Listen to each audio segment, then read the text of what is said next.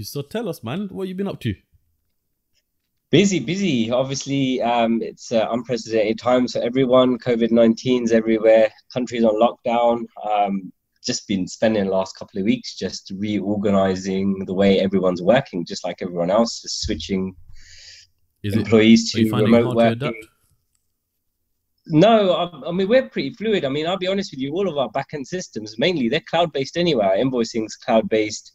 We already do a lot of mail order and a lot of tuning online, just like sending out customers the equipment to do it. They're sending us their files. So it was quite easy for us to adapt, to be fair. Only one section of the business we can't change is like people physically coming into the workshop and having work done on their cars, but that's a small part of our Business. business.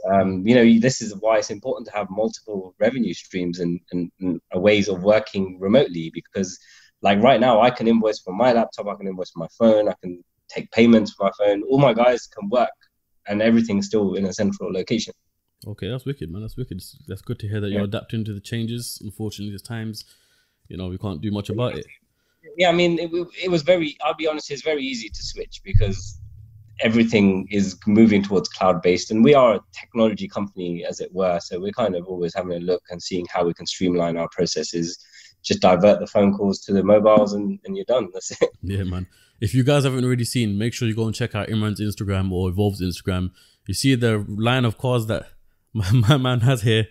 Wicked. FA M3, Let me just M2. clarify, they're not my personal cars, yeah, they belong to the company. Yeah, no, fair It's all enough, good. but you're still driving them, so it counts. Yeah. Wicked. But let's dive it back. So how did you even get into it? Like, what was you doing before Evolve? So, I mean, I did loads of different things. So my degree is in law. Okay. I kind of, when I was younger, I really wanted to be a designer. Everyone told me, oh, it's really hard to be a car designer, really hard to be a graphic designer. Kind of got talked out of it. Yeah. Then I thought, okay, I need a career. So I said, okay, law is a good career. I'll be a lawyer. So I did my A-levels, went to uni, did law degree. And then after I did my law degree, I was working for a solicitor while I was in uni for 3 years. Okay. And I thought, I've been working here for 3 years. Let me see, is there life outside of this? Maybe something else I want to try out.